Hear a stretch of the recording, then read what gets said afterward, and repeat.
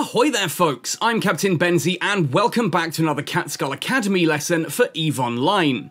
In today's video I want to answer one of the most commonly asked questions in my comment section. Almost every video where I've put a fit out, someone asks, can you show me a skill plan to get into this ship?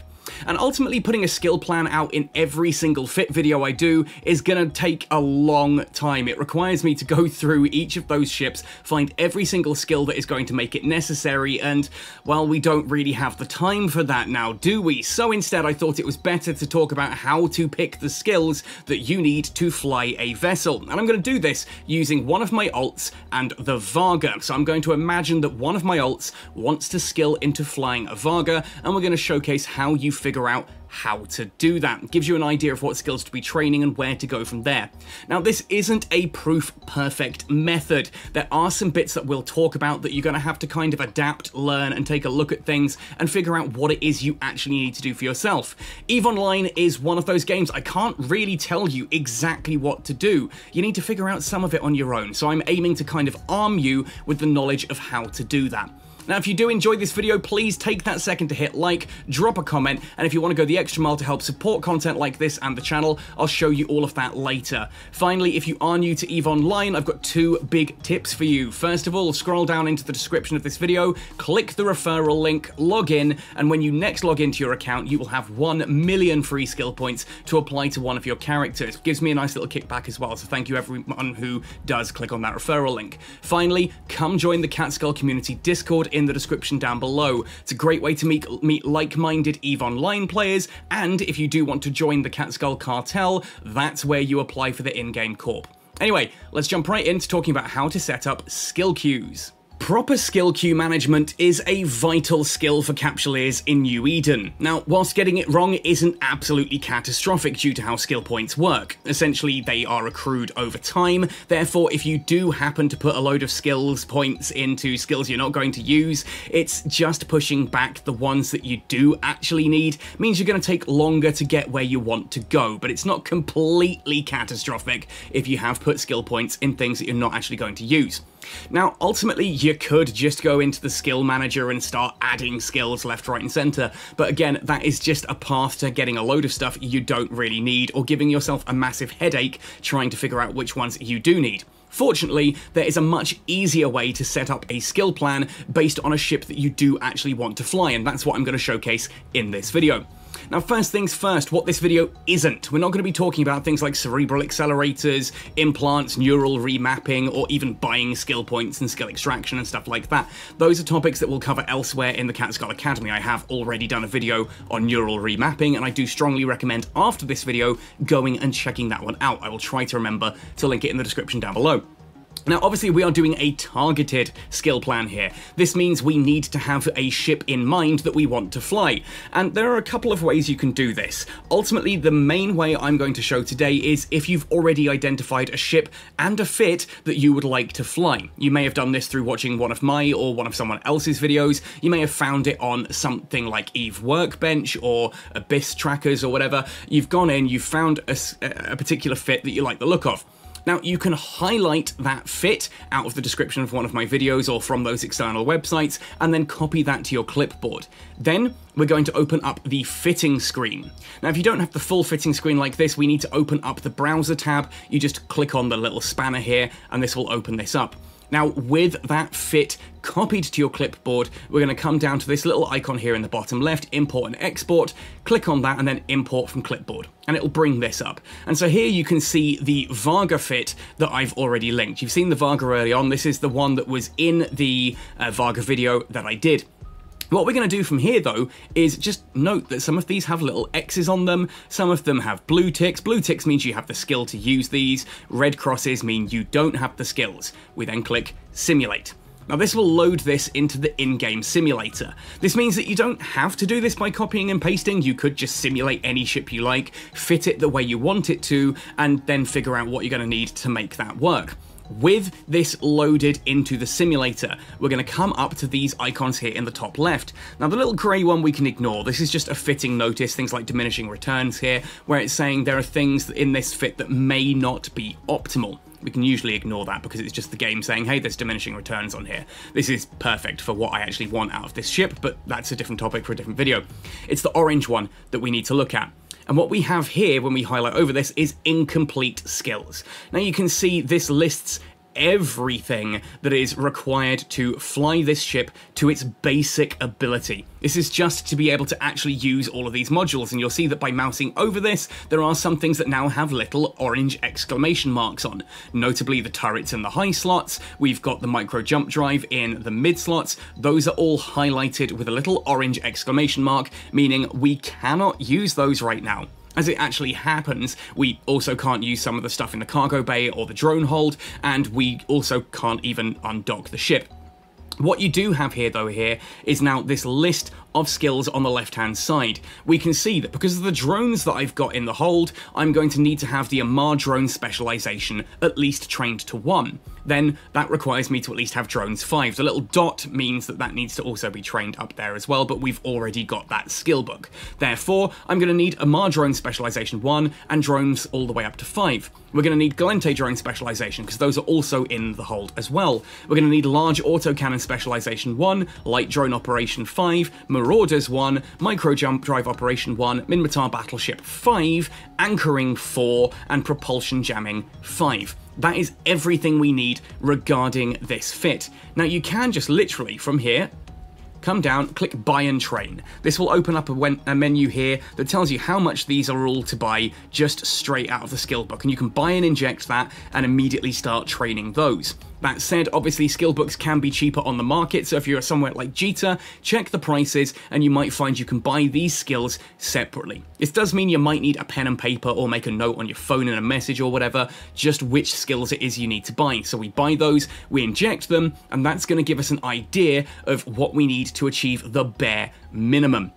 Now, of course, there are going to be skills beyond this as well. The Magic 14, for example, are always going to be beneficial. We can look at this fit and see that even if, you know, we've got the stuff bare minimum to fly it, there are going to be things that are still beneficial. And to do that, we just look at each of the modules one by one. So in this case, we can go, right, well, we've got 800mm repeating cannon 2s. Those are cannons, right? Therefore, we're going to need some gunnery skills. Obviously, we need to have the bare minimum for this anyway, but it might also be worth trading up things like surgical strike or motion tracking, that kind of thing, to a base level, at least to 3, and then you can push them up higher than that.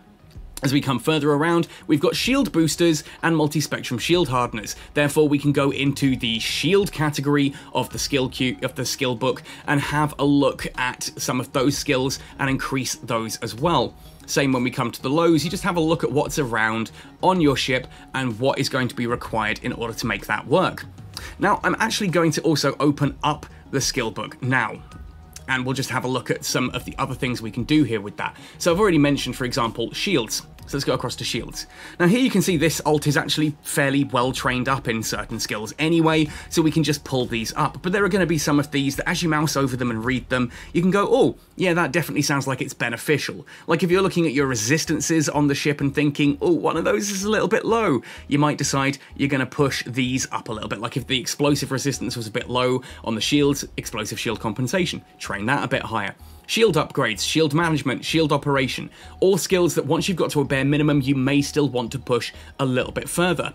Now that implies that you have a certain amount of knowledge already in which skills are relevant to the ship that you're flying, and it's not always that clear in EVE Online. That's a blessing and a curse. Some people love that complexity, some people absolutely detest it. So the other thing we can do is, and this is going to be controversial, I can already see a lot of people coming into the comment section and getting quite angry at this. We're going to open up the Neocon, we're going to go to ship, and we're going to go to ship tree. Oh yes, we're going to be talking about mastery here. Please don't unsubscribe, bear with me. Now, if we look at any particular ship on the ship tree, you've got these little brackets underneath. And as we look at some of these, you'll see that they actually get numbers in them. This is a mastery level for flying that particular ship. Can you see what this alt was skilling into? So we're going to click onto the Varga and open up this page here. It's information. We're then going to go to mastery. Now, this will tell you skills that you need to have trained in order to fly the ship to a certain degree of specialization. This is not to be taken as gospel. And to explain why, let's go quickly across to, for example, the Loki, because the Loki is a great example of why this is not necessarily gospel. Now, whilst looking at the Loki here, you can see we've got armor tanking, capacitor emission, cloaking. You can also click on these and see which skills it is you need, so on and so forth. That might be that you're flying a Loki and you don't want to use a cloak on it. Therefore, just training the cloaking skills just because is kind of pointless. It might be that you've got shield tanked Loki, right? Because shield tanking is a thing here, and so you would want to train those skills. Does that mean you need armor tanking? If you're not going to be armor tanking a Loki, do you need the armor tanking skills? And probably still worth training because it gets you a bit more armor resistances and stuff like that, which means if your shields do go down, you survive a little bit longer, but it's not vital. And as we go further up the mastery, we're actually going to see some other stuff come in here that is going to be a lot more specialized. For example, if I'm flying a Loki and I'm just using autocannons on it, and I'm just using it as a shield tank autocannon ratting fit, I don't give a damn about remote shield booster skills. I'm never using it as a Logi ship, right? I might decide that looking at this, medium missiles, yeah, all these heavy assault missiles, light missiles, this kind of stuff in here. If I'm never going to use heavy assault missiles on a Loki, these aren't worth training, right? These skills just are not worth going into just to tick off mastery. But what you can do is look at the ship you want to fly, so we're going to go back to the Varga for this, and go, right, battleship navigation. What do these skills do? Oh, 5% bonus to subwarp ship velocity. That could be useful. It's not mad because, you know, we're going to be in bastion mode and not really moving that much. Spaceship command, yeah, that's going to be necessary. Core spaceship operation, probably worth training. Core weapon fitting, probably worth training. Radar target management, probably worth training. Projectile turrets, we're going to be using those, right? Medium drones. Yeah, you might find that the fit you're using does use the drones, therefore you want to train those. It's a Varga. Most of its damage doesn't really come from the drones though, so you might decide to skip these for the time being. Shield tanking, it's a shield tank fit, so yeah, we're going to go for that. Tackling, what do we have here? Propulsion jamming, yeah, probably worth having because we are going to be using that mobile warp disruptor, so, you know, we're going to use some of those. Let's have a look at Mastery Level 2. Battleship navigation, there's some more useful stuff here now. Core spaceship operation, bit more useful stuff here for fitting and stuff like that. But as we come further down, you might decide that, okay, let's look at radar target management. Those are all still pretty good. As we go further up, though, there are some... Where are we looking? Radar sensor compensation. This is a skill at hardening radar sensors against hostile electronic countermeasure modules, ECM. 4% improved radar sensor strength per skill level. That's not really vital if you're not going to be PvPing. If you don't expect to have someone target jamming you, it's not vital. If you're just trying to get a Varga up and running for nullsec safe ratting, for example, that's not going to be a huge thing for you. You might still want to train it, but use your kind of judgment looking at these. And certainly once you get to sort of the 4s and that, again, these drone skills, yeah, the Varga does use drones, but just for a little bit of extra DPS when you're going up against the Drifter, for crying out loud. Otherwise, for small targets, you're just using smart bombs. Therefore, do I really want these trained all the way up to 5 and, you know, 4 in all of these, like advanced drone avionics? You might decide that's just really not something you need. So you can go through these, and those are going to give you a nice suggestion of what you might want to skill into for that particular ship. And as with all of these things, if you find a skill you do want, so let's go into medium drones, for example, and decide that, oh, drone durability, that could be useful, you can go buy and train, or just buy skill, buy and train, and it'll add it to your skill queue at the bottom. Now, once you've got your skill queue set up, this is where I'd recommend going and watching my neural remapping, because we can actually have a look at all of these different skills, and we can see what their attributes are, intelligence and perception. If I then had a look at some of the other skills, intelligence and memory, what do we have here? Intelligence and memory, perception and willpower, intelligence and memory. So there's a lot of intelligence and memory here, so I can now decide, oh, I might want to remap to an intelligence and memory neural map. I might want to go out and buy some implants that are going to allow me to train those. The intelligence and the memory implant, at the very least, looks like it's going to be beneficial. I might go for some of the other ones that were in that list anyway, and it's up to you how you then, you know, modify that skill queue. That's where things get really complex, and we're going to touch upon this briefly because it is worth talking about. Just because you've decided you want to fly a Varga doesn't mean you need all of the skills to fly it right away.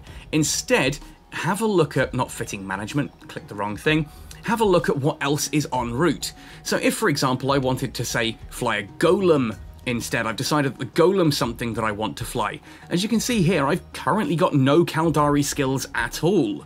This means that in order to even get to Caldari Battleship, I'm going to have to train Caldari Frigate 3, Caldari Destroyer 3, Caldari Cruiser 3, Caldari Battlecruiser 3, and then Caldari Battleship 5. Now there's a lot of stuff I'm going to start en route here. And if I'm just sitting in a Corvette at the moment, it's a long wait to be able to actually do anything interesting in game, right? So I might sit there and go, well, okay, the Golem, for example, I'm going to be using missiles, cruise missiles, torpedoes, whatever the fit is that you're looking at. I use a torpedo fit on my Golem. You can look at that and go, right, well, I'm going to be using torpedoes, I'm going to be using shields, therefore I'm going to be training some of the secondary missile skills, I'm going to be training shield skills, things like that. And you might decide, actually, en route, I wouldn't mind flying a Caracal. That could be quite fun, and that would give me some content to do in the meantime. I could run some Abyssal Dead Spaces with it, I could do some DED sites with it, some agent missions, maybe some C2 or C1 wormhole ratting even, you know, that could be interesting. And so you might decide to have a look at the skills relevant to that and train some of those just to a basic level, even if only 3 or 4, to get that done. So you've got something to use in the meantime. And who knows, you might find what I've found in the past where I've gone, oh, I really want to fly a Panther or whatever. While I'm on that skill queue, I go, oh, actually, this was quite fun to fly. How about this one? This is like the upgraded version of it, right? Maybe all I need now, because I've got good skills for a Caldari cruiser, for the Caracal. Let's just push that up to 5, and then add the heavy assault cruiser skill, and try flying this bad boy. And you can do all kinds of stuff like that. Or maybe you've been flying a Caracal in PvP, and you think, oh, that was fun. What about flying a Rook or a Falcon? And these are different things that you could look at there, although admittedly probably not so much the Falcon because it is a hybrid turret ship. But you get my point. You can look at different things en route to your target and maybe inject a couple of skills there just to keep you going with some content en route. Certainly if you're looking at using a Golem for wormhole ratting, then it's probably worth stopping at the Drake at least for a little bit. Get the Caldari Battlecruiser to 4 and some of your medium missile skills, like your heavy missile skills, and that to 4 as well. So you can be ratting C2 wormholes with the Drake or C3 with the Cerberus and stuff like this whilst you wait for the Golem to train. Well worth having a think about so that you're not just waiting for, how long was it for that skill queue here? 1 month, 29 days, 5 hours, and 38 minutes in order to do anything. I'd rather stop and fly a Stabber or a Vagabond, or maybe a Hurricane or something, en route to the Varga. Something that's relevant to me on that journey. It may mean that rather than this being 1 month, 29 days, it's, you know, rather than just it being just under 2 months, it might be 2 months and 10 days. It's 10 days extra, but it means you actually have something to do whilst waiting for those skills to train. Hopefully that makes sense. Anyway, folks, that's about everything I can say for trying to come up with a different type of skill list for you to train into. Of course, you should be aware, and if you've been watching my other Cat Skull Academy videos, you'll know there are skill plans set up by the game as well that give you a nice starting point. So if you were training into that Varga for PvE, you could have a look at some of the Enforcer bits and pieces and train into those. You can have a look at all of these down here and see different bits and pieces in order to unlock those and maybe try some of that, but it is up to you. I just wanted to show how to give a dedicated skill queue towards a ship that you're looking forward to flying, but just making sure that you don't dedicate everything to it and you maybe have some other stuff en route to do as well. Otherwise, you're going to get very, very bored very, very quickly. Let me know your thoughts and opinions though, folks. If you're watching this and you've been playing EVE Online for a while and you think there are some tips and tricks I've missed, drop them in the comments down below. I will pin the best ones there, so do check it out as well if you're a new player. Check through the comment section. I know they say never read the YouTube comment section, but my community's awesome, so 100% I do recommend getting down there and having a look through for some additional tips and tricks down there too. Finally, if having watched this you think, actually this Benzie guy is alright, I think he's doing good work for the community, I'd love to support that. Come find me on Patreon. You can pledge a monthly donation there to help support the channel, the top of which get their names in the stars at the end of every single video, so you're about to see them in a moment. You can come to my PayPal tip jar and drop me a cup of coffee if you fancy just doing a one-off tip kind of thing. I do even have a Redbubble merchandise store that I make very little profit on whatsoever. I just love the concept of people wearing a Cat Skull Academy t-shirt or hoodie and walking around wherever town you live wearing my merchandise. It may be a bit vain, but to me that's really cool. So thank you all for your unending support. You all mean the world to me. Happy sailing and see you in New Eden.